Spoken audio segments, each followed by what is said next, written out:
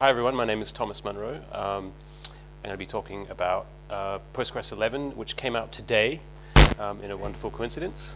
Came out about 4 hours ago. There was I saw the tag and Git repo, whatever. So that'll be in .deb files and whatever in the next 24 hours or whatever it is. So before I give the talk, I just want to say I gave this talk at a conference in the States. I was very happy to be invited to go and speak at a conference in San Francisco. I hadn't been there before. It's a really cool place, and the talk is sort of done for a Postgres audience. So before I sort of give the talk, I just wanted to check how many of you use Postgres or have used it. Everybody, basically. So that's good. I'm in the right place. Okay. Has anyone used the parallelism features in Postgres yet? No. Okay, so I'm still in the right place. Good. And how many of you would be able to read the output of explain, and would use explain, has some idea what the concept of, you've seen the word explain before? Okay, cool. That's good. I could do that. Good, okay. So just a couple of words about myself. I am a Postgres hacker. I've been working full-time on Postgres for about 3.5 years now. Before that, I did evil proprietary software for 20 years or something. And since this is by the way, I think WOSSAT is a really cool setup, and I want to say thanks to Grant for setting it up. It's a really good format because we have all kinds of different open source projects, people talking about different subjects that they're really interested in, so that's great. And we didn't quite seem to have the critical mass for a Postgres meetup, and so it's nice to be able to put together something that's got all kinds of different interest groups, and it's a great solution to that problem that other groups can't quite get the critical mass, and yeah, it's really interesting to see a wide range of topics, so thanks for setting that up. And because of WOSSAT's wider thing, I just wanted to say that I'm also really interested in FreeBSD, so one of my things that I'm interested in is trying to make that combination work really well, like sort of hacking on operating system stuff and database stuff so that the combination works well. But this is all things that I've been doing quite recently since leaving working on proprietary software, and it's going pretty well. I'm really enjoying it. Yeah, so I work for this company called EnterpriseDB, and that's a company based in the States, and it has made a huge investment, along with there's a handful of companies that develop Postgres, or pay Postgres hackers to work full-time on it. And the project of getting Postgres to execute parallel queries has been going on for about 4 years now. And I kind of came in, I moved back to New Zealand from overseas at that time, and I managed to convince them to let me work from home from an island in the South Pacific. And so, yeah, I guess I'm pretty new to actually working on open source as a job. And yeah, this is a bit of background about me. Okay, so these are the parallel features that came into Postgres over the past few years. We have one major release every year. It comes out this time of year. It came out today, as I just said. So if you go back to 2014, 2015, Postgres 9.4 and 9.5 came out, and they had some infrastructure hidden inside them that if you were writing extensions in C, you could get at those, but there were no real user-exposed features. That was preparation. 9.6 was the first release that had user-facing features that could do parallelism, but it was not enabled. So we didn't really want to break everyone's query or change everyone's queries like that sort of overnight. We wanted to sort of ease people into it because it was a big, big change, to the way the database works. Postgres 10, 2017, around about now, this time last year, was the first version that had parallelism enabled by default. Anyone here using Postgres 10? Okay, so maybe you've seen a bit of parallelism. If you're lucky or unlucky, I don't know. How would you tell? Aside from it being faster, like in things like the explain. In the explain plan, you would see a gather node somewhere, and it would say the word workers, like 2 workers, 3 workers, something like that. Usually that would happen with queries that touch a lot of data. If you're doing OLTP stuff, like updating single records at a time, that would never happen. But if you were scanning millions of rows and summing stuff and so on, then you'd start to see parallelism. All of my really interesting problems are still on that's all my newer simple toys are in the latest stuff. that's probably the way it should be, right? You don't you. If you run top, you'll see a query running on there, a lot more Postgres processing running. Yeah, yeah. I'll show you some top output in a minute. So yeah, cool. So this year and today, in fact, Postgres 11 came out, and this is where we start to get parallel joins and some more advanced things. A very simple thing that we got today is parallel create index. Everybody will notice that, hopefully, when they start using Postgres 11, that create index will be 2 to 3 times faster just because it's using more CPU cores. So that's like, those are the features I'm going to talk about, but I'm going to go into some detail about those. So historical context. I used to go to C++ conferences, and I saw this very slide like loads of times because around that time, about 2000, yeah, 15 years ago or whatever, 13 years ago, whatever. Around 2004, Herb Sutter, who's a C++ guru at Microsoft now, back in 2004, he wrote an article that was quite influential called "The Free Lunch is Over" in Dr. Dobbs' journal, I think it was, which is a defunct C++ journal. And that was the point in time, 2004, where there was this inflection point where CPUs stopped getting faster. Well, they were still getting faster, but they began to plateau. It's quite visible there. And that's also the same point where they started getting more than one core. It had been one core per chip for a very long time. And now the core counts are obviously rising pretty quickly. So that was a really big deal because we had to figure out, like, your stuff stopped getting faster at that point, more or less, unless you changed your programs. And writing programs that use more than one core is easy in some cases and very hard in general. So like, it's like, I like to use the example of painting a house. If you're painting a house and you add one more person, you can just paint different bits of the house at the same time, and that's embarrassingly parallel, as they say, or that word's so hard, parallelizable. But in general, something like taking anyone's SQL query they wrote and parallelizing that is actually really quite difficult. And we'll talk about why.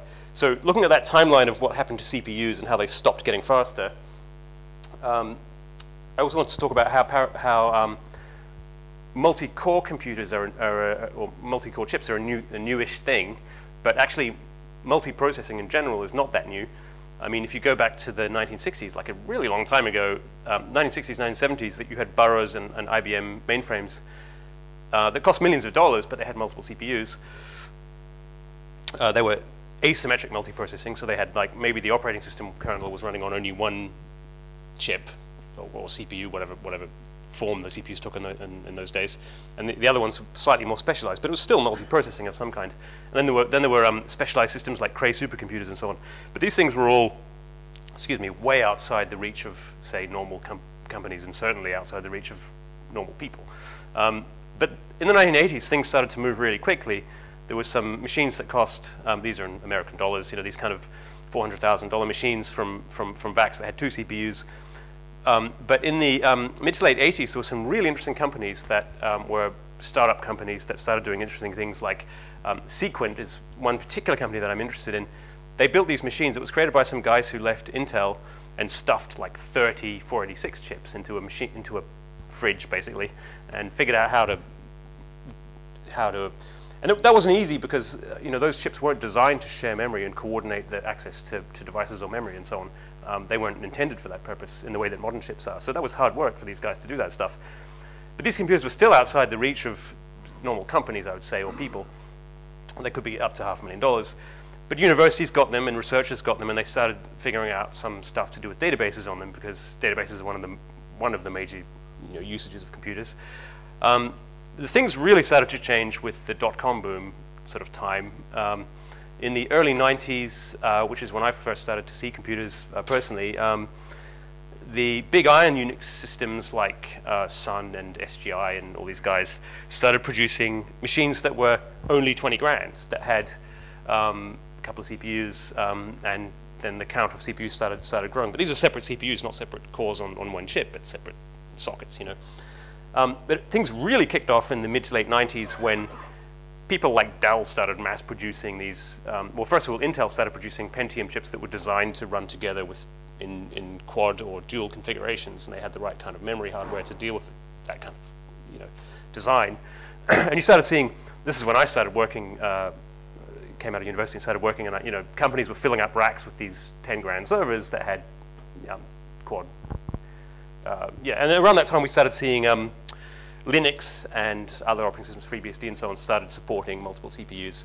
And then we haven't looked back from there really. But we're still trying to figure out how to program them, which is the interesting thing. I mean, essentially, uniprocessor systems and operating systems are now completely extinct, and your watch probably has multiple cores, right? So how does that relate to relational databases? Well, this is an interesting archaeological discovery I made when digging through ancient Postgres source control systems.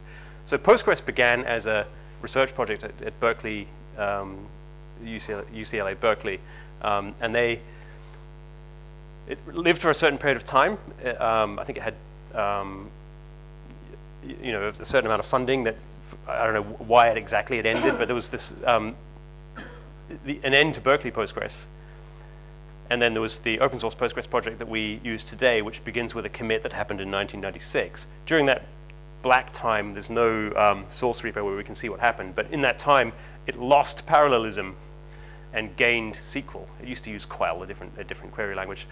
I think that's really interesting. I'd love to track that down, that source control history, and sort of see how exactly that happened. But I think what probably happened is that during this time, the Berkeley guys had got their hands on one of those Sequent computers, which looks like a gigantic fridge full of CPUs, and figured out how to do parallel query stuff. By the time it became the open source project, well, no one had access to that kind of hardware, and they were trying to develop stuff on a 386 or whatever. I don't know what kind of computers they had, maybe a small Sunbox or something like that. So they couldn't really maintain it. Meanwhile, all of the big commercial database systems, beginning with Oracle, all the big names started doing parallel query throughout the 90s as people gained access to the big iron systems. And then here we are right at the end here, just 3 years ago, coming out with Postgres 9.6, which was able to do parallelism again. So we kind of won and lost the race at the same time. Missing from that list is MariaDB or MySQL. Where does it sit? I don't know very much about where they are. I don't think they have parallel query at all right now. Okay.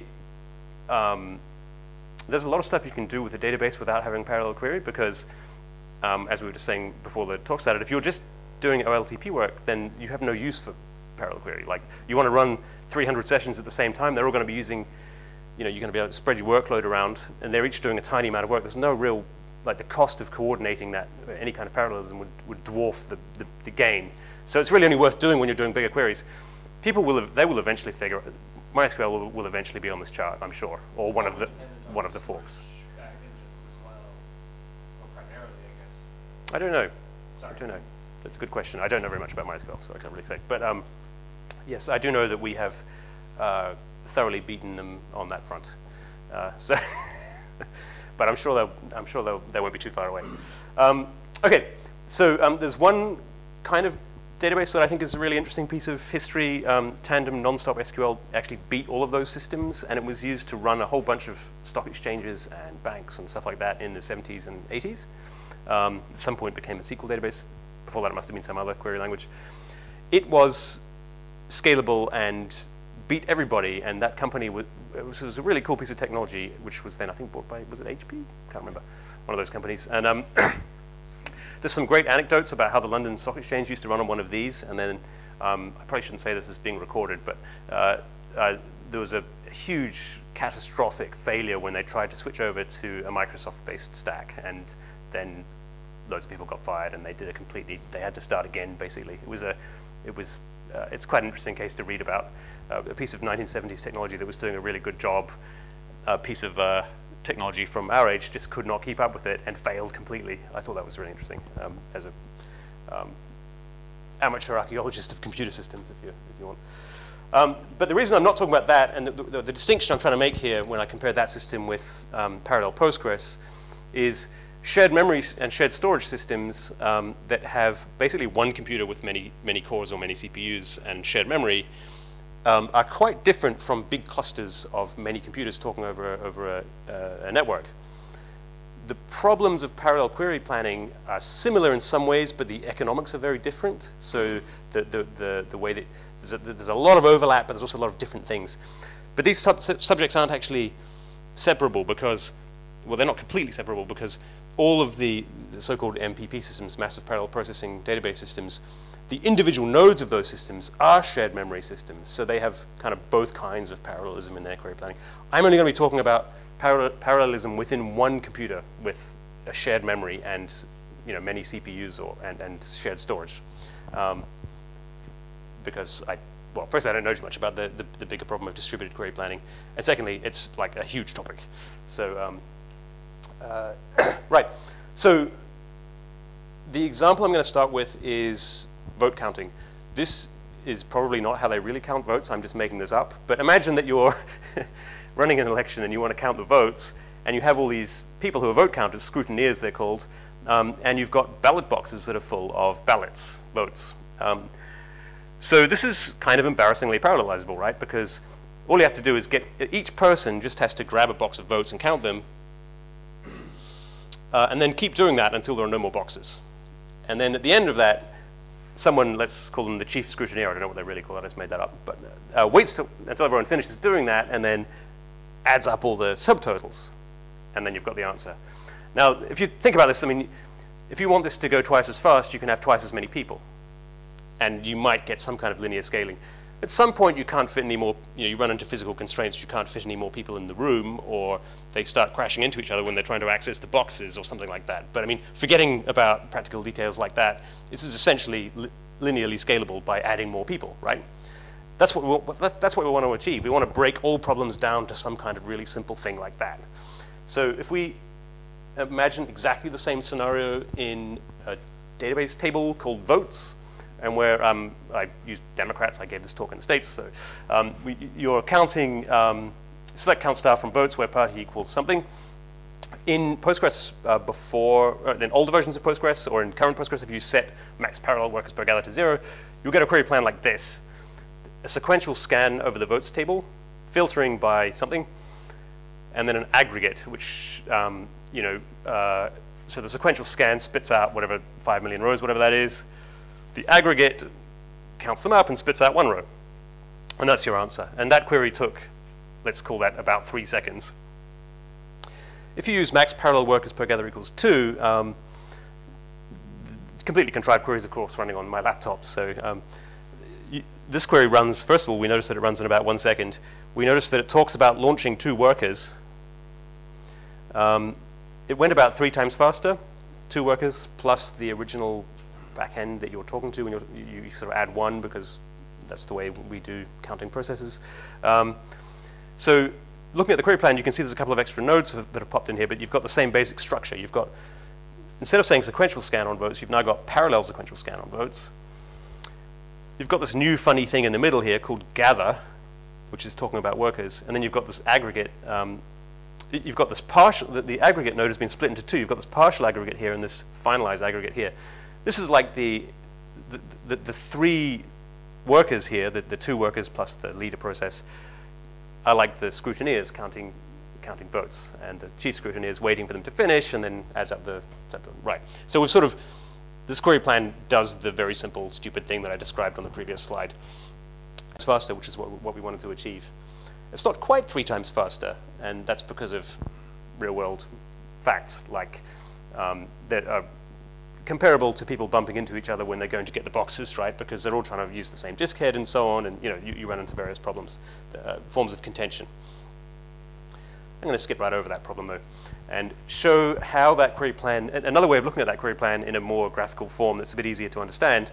You can see that there's some scattering and some gathering going on. You're scattering the data across, so these are the query plan nodes, just this middle piece here. That's the leader process. It's running that query plan, which is kind of linear. It doesn't have any branching in it, so it can be shown as a line. And then we have these 2 worker processes that are running a copy of the part that's below the gather node. So the 3 CPU cores are all doing the same thing. They're all doing this in common.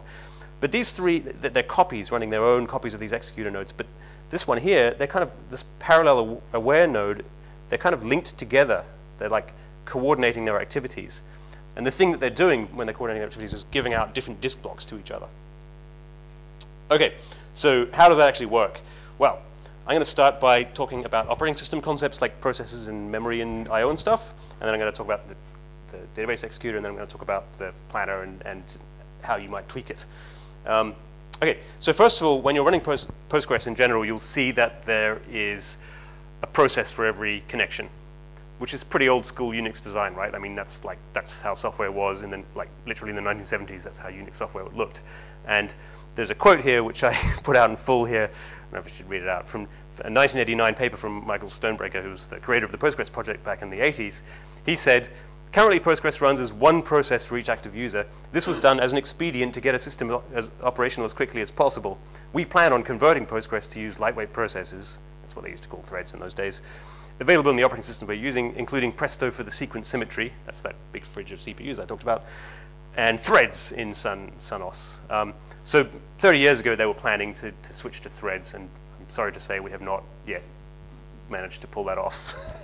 And in fact, the longer we leave it, the more difficult it gets as people build more and more stuff around the multi-process design. But on the other hand, there's a bit of a swing back to multi-process designs, particularly in the browser world. So maybe if we wait long enough, we'll actually be cool again. I don't know. So I'm sorry to report that with parallel query execution, we keep the same design. And here's a quote from me right now.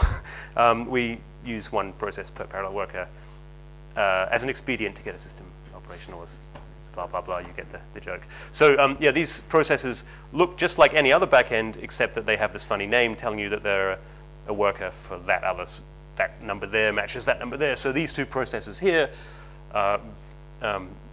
belong to that one. And we start up and shut down processes for this, for each parallel query you run, which might sound a bit inefficient. You might want to have a pool of them. I mean, there's all kinds of things that we're probably going to be getting around to doing as we refine the thing, but excuse me, this gets us off the ground. And in general, parallel queries, for all kinds of reasons, are not worth doing unless your query is going to take at least, well, at the very least, tens or hundreds of milliseconds, probably seconds or hours. Big queries, that's where you want to get some. So you don't really care about the cost of forking. That's the theory at the moment. Of course, eventually we'll stop using that excuse and start doing something slightly better than that. But yeah. So next topic, shared memory. Traditionally, Postgres, like many traditional fork-based systems from that era, we have this big piece of shared memory that we create, and then each process that is forked inherits the memory map from its parent, and so we all have access to this piece of shared memory, and that's got the buffer pool in it.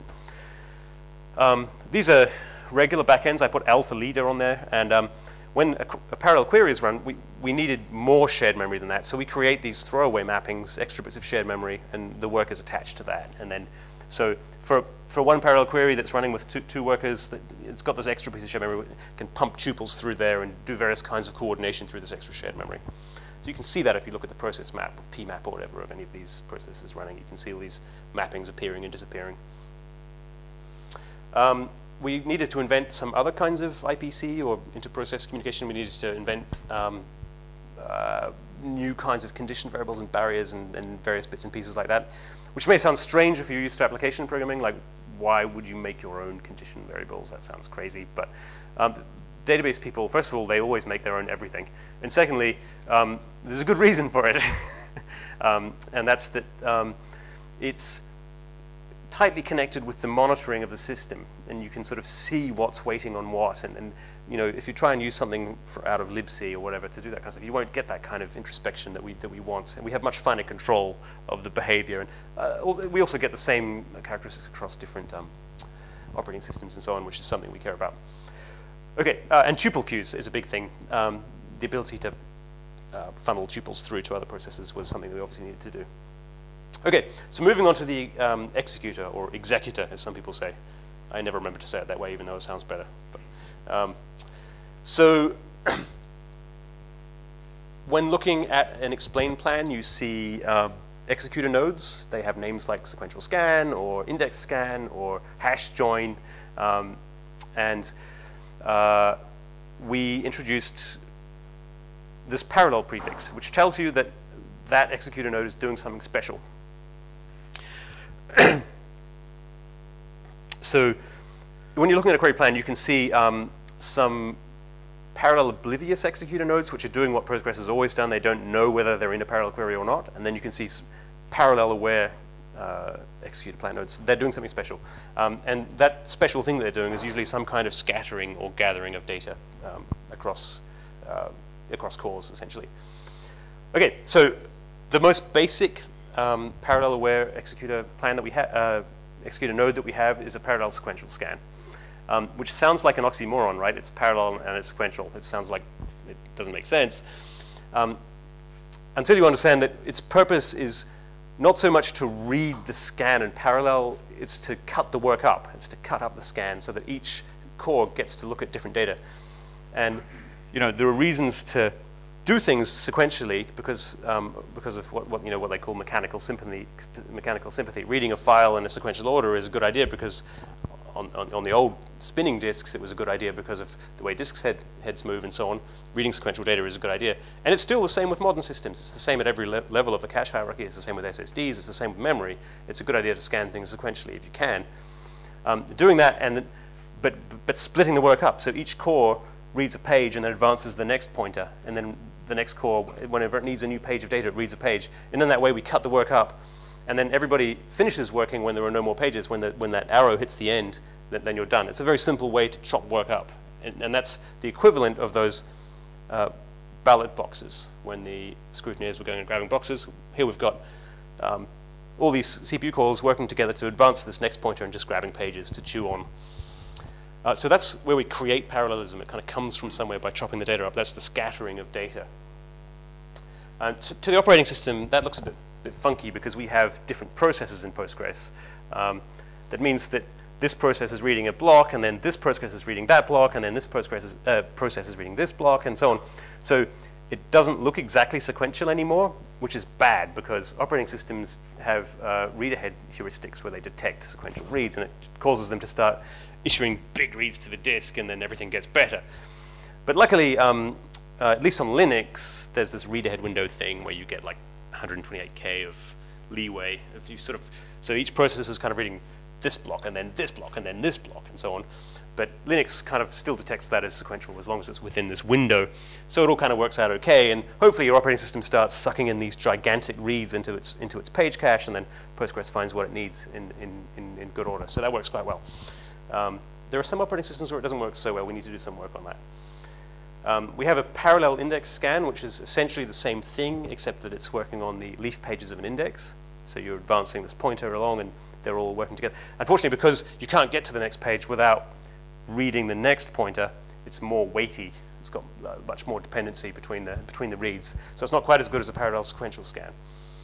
Parallel bitmap heap scan is similar to a parallel sequential scan, but first you scan an index and build this bitmap, so you only have to scan the pages that have actually got something in them. I won't go into that.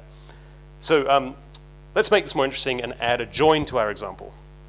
So you're counting the number of votes from the voters table, but let's just say we now want to join against a voter table and only count votes from voters who are enrolled. This is completely contrived. It doesn't probably make any sense if you know anything about elections, but it's it works for the example. So there's three ways that Postgres can execute joins. Those are nested loop joins, hash joins, and merge joins.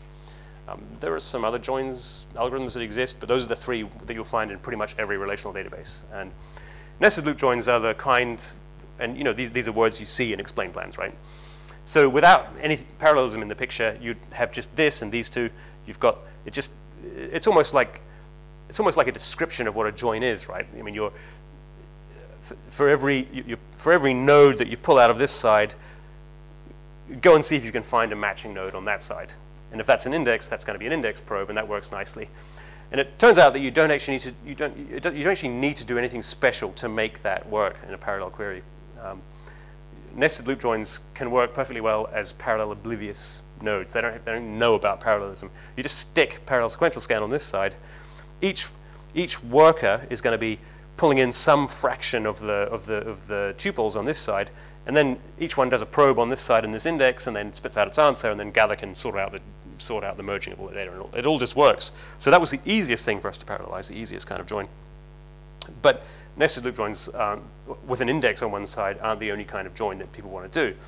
But looking at the timeline that gives you, this is like a really simple stylized version of how long that query takes.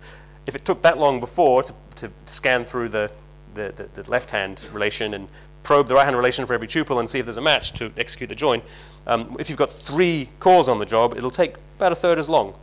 I put my perfectly spherical cow in a vacuum over there because it's not going to be exactly a third as long, but that's the model, right?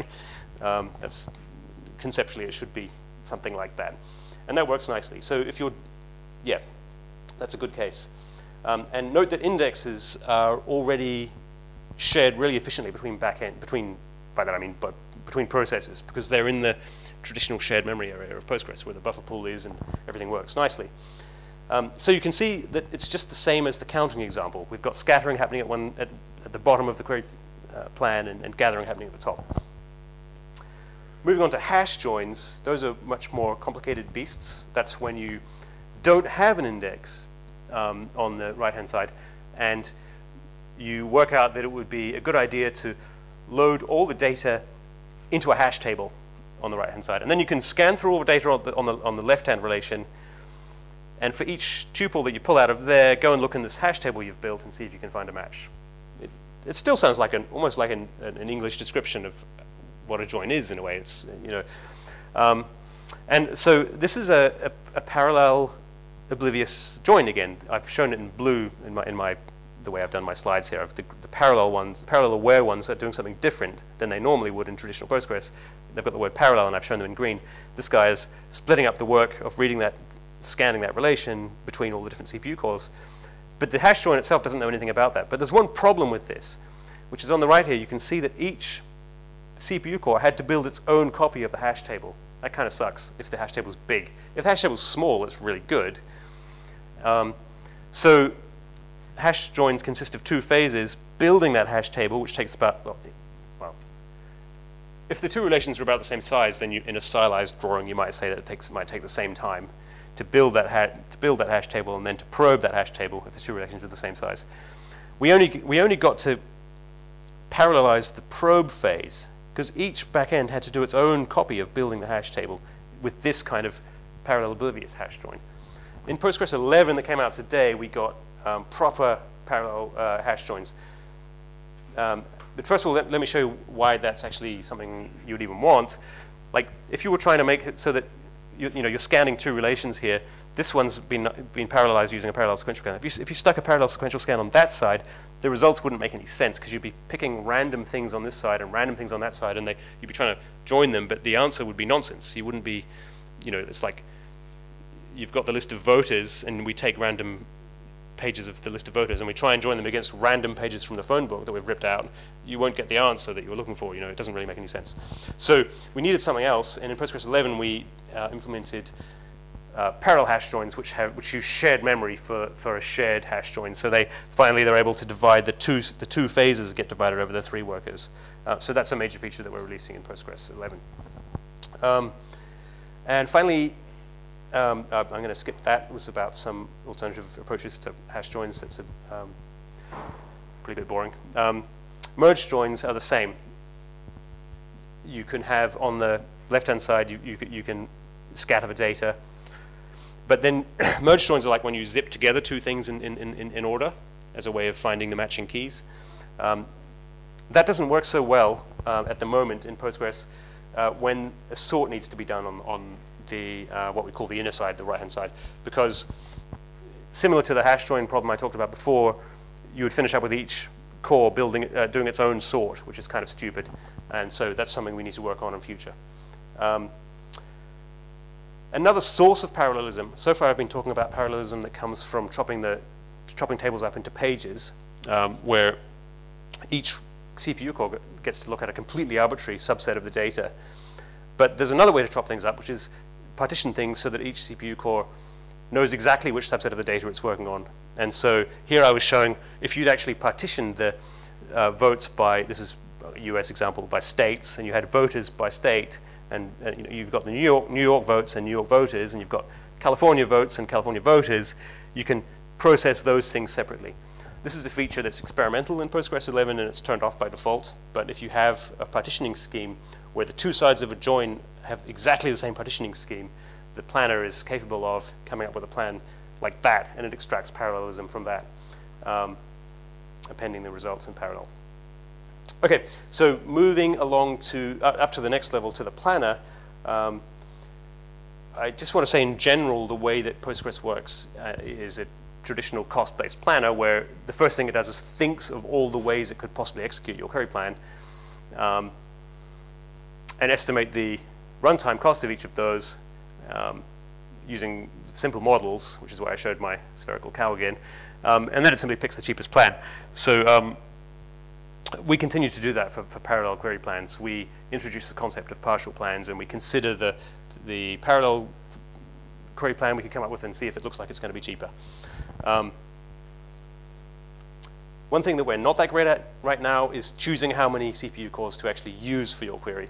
And right now we have, frankly, quite a silly way of doing it. We just look at the size of the relations. So if you're scanning a gigantic relation, it's like log 3 of, there's a setting, minimum parallel table scan size, defaults to 8 megabytes. If your table's 8 megabytes in size, then we'll consider a plan with one extra worker.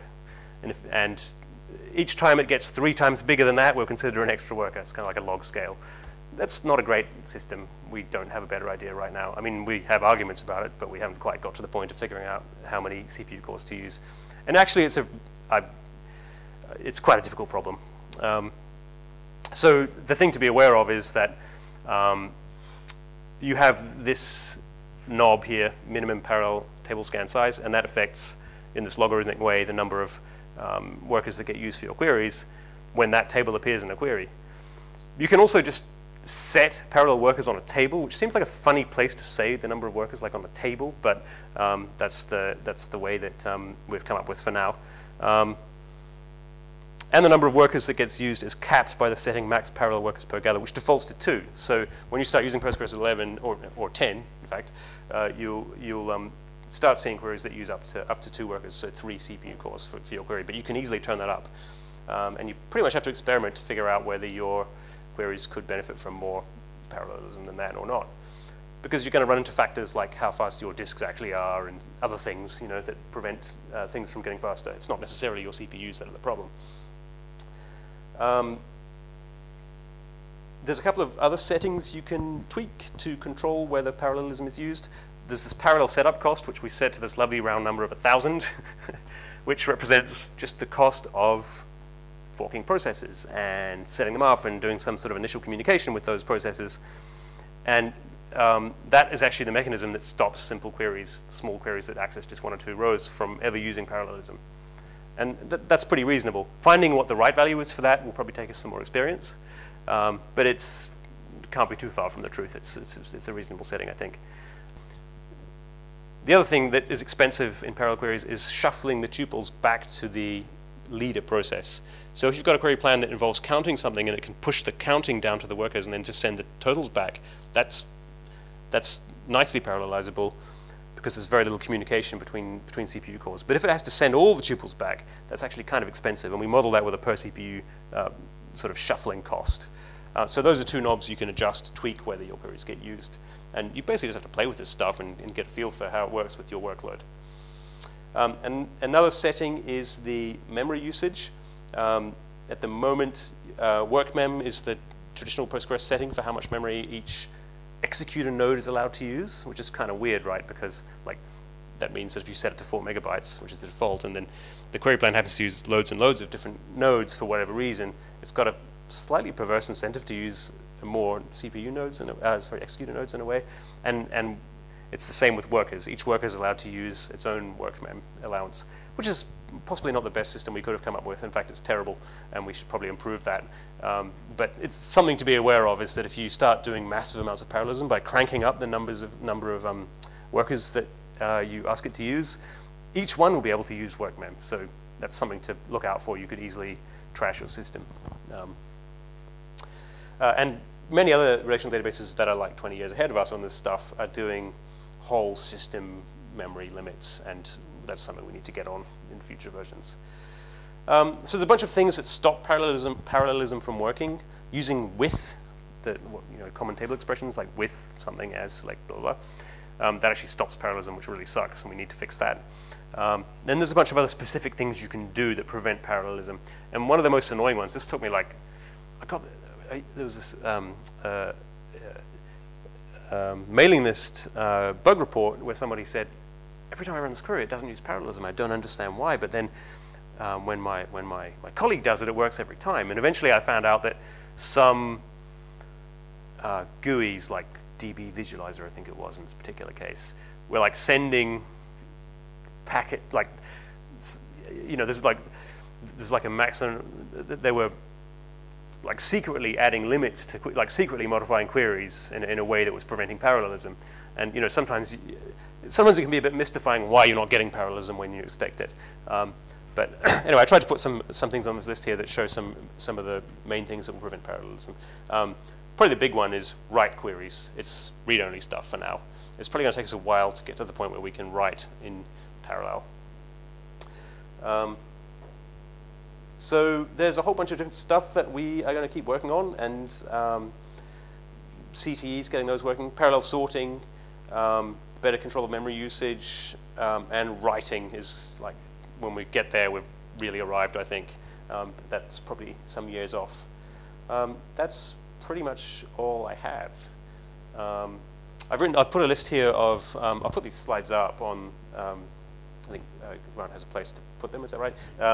So there's a bunch of blogs. If you want to know more about technical guts of how this stuff works, there's a bunch of blog articles written by the various developers of some of these features and their thoughts and development and benchmarks and fun stuff like that. Yeah, so that's me done. Does anyone have any questions or complaints? Locking in transaction management is something that's one of the big reasons that you want to use boundless stacking when you reference something similar. But in a parallel world, how does that work? Is it something where you can actually really kind of assess at the top and then use it locking out the end? So should I repeat the questions for the? So the question was locking and transaction management in parallelism. How do those things interact? Yeah. So first of all, the problem is vastly simpler than it could be because we only support read-only queries in parallel, right? So that kind of makes most of the problem go away. But there were still significant problems to solve to make it work. There's a kind of group locking concept. I think, how to answer that question? So even though it's kind of an implementation detail that we have separate back-end processes that help your leader process work, but they're kind of conceptually working in the same transaction, right? It's the same transaction. So they're not. So we have this concept that they're part of the same group that's allowed to own locks together. And actually, it gets kind of tricky internally because there are some things where they've got to exclude each other and some things where they've got to be considered the same, and that led to some complications in the coding. But from an outside view, it's the same transaction and it's the same session. So I'm quite certain that will be a complicated problem to deal with when we get to writing, though. Yeah. Yeah. Good question. Anyone else? You? No. Yeah. Following the actual parallel, say, control scan, getting data from the arrays, has it been considered to actually maybe have it in another process to actually grab the data to actually get the actual say control stuff from the arrays and then maybe send it out to the other processes? So the question is, so the way as I showed on the slide earlier, the different backends are all asking the OS for different pages, leapfrogging over each other, and the question was, has it been considered to have backend processes that are just dedicated to doing the sequential reading and feeding it out to the worker cores? Yes, that's a good idea. In fact, generally, the general philosophy of Postgres traditionally has been, compared to other databases, we let the operating system do a lot of stuff for us. We don't try to we don't try to do CPU scheduling. We don't try to do I/O scheduling very much. We just use processes and files in a very simple way. And historically, that's been because the project was worked on by a very small number of people who didn't have, like, I don't know. I mean, in a conversation about this exact topic in a pub once, someone told me, well, you know, Oracle probably has a whole building dedicated just to dealing with I/O scheduling, and they'll have different divisions dealing with the different operating systems and all the quirks and how you make that all work. And our view traditionally has been, well, we can't. But I think we're getting to the point where we're just going to do that. We are probably going to eventually we're going to stop using buffered I/O at some point, by which I mean operating system page cache, because, I mean, frankly, 10 years ago, there used to be lots of operating systems, and there aren't anymore. And so now you kind of, well, I personally am interested in a somewhat niche operating system. I don't like the monoculture of Linux, to be honest, but that's where we are, right? I mean, there's not that many operating systems you have to consider anymore. And so I think we'll eventually figure out how to write our own. Those arguments don't really make sense anymore. I think we'll eventually do our own prefetching of data and do our own I/O scheduling. And yes, we'll have something like what you said. I don't know when it will be, though. It could be years. Does that also mean you move into custom file systems for data? So, Right, if you're moving away from OS. yeah. Yeah, well, I think operating system people and database system people have always been fighting, because, I mean, have you ever seen there was on Linux, on whichever man page described direct I/O, Linus Torvalds wrote that this system was designed by deranged monkeys or something. He was talking about Oracle. Like, people like have been, because they both think that they should be totally in control of I/O scheduling and buffering. And it makes no sense to someone looking at something like Postgres and say, well, we've got this buffer pool. The operating system's got this buffer pool, so now your data's double buffered, and it has these weird effects that you can see. And it's all, we're worrying about whether our sequential scans still look enough like sequential scans to benefit from the heuristics. In the end, all of the databases over the past 10, maybe longer years, since all the main operating systems have now got really good direct I/O that works. They didn't always have that. It's kind of new. All like Oracle, DB2, SQL Server, these guys, they all use direct I/O. They do their own buffering. And some of them do their own CPU scheduling as well. They don't just have processes for each session. They have tasklets or whatever they call them, and some kind of scheduling thing, and coroutines and all that kind of good stuff. And eventually, I think it's probably we'll go as well. It's difficult though. Yeah. Thomas, so planning for execution is only, that's where we get parallelism annotations. But it's only as good as your statistics. Is the way that Postgres is getting statistics on tables changing because of parallelism? So the question is, have we had to make any changes to the way we do statistics to support parallelism? I'm not aware of any way that we have. I mean, fundamentally, we're doing things like estimating numbers of rows and estimating numbers of distinct values and these kinds of things, and those things are all still used in the same way. If your statistics are stale, then your plan is going to be most of the time wrong. Yeah, but that's true with or without parallelism. I'm not sure there's an immediate. I could be missing something, but yeah. Oh, the pizza's here. Is the statistics gathering faster under parallelism? Ah. No, it isn't. Good idea, though. Looks like the pizza's here, so you don't have to listen to me anymore. Very good. Okay, that's me. Thank you very much.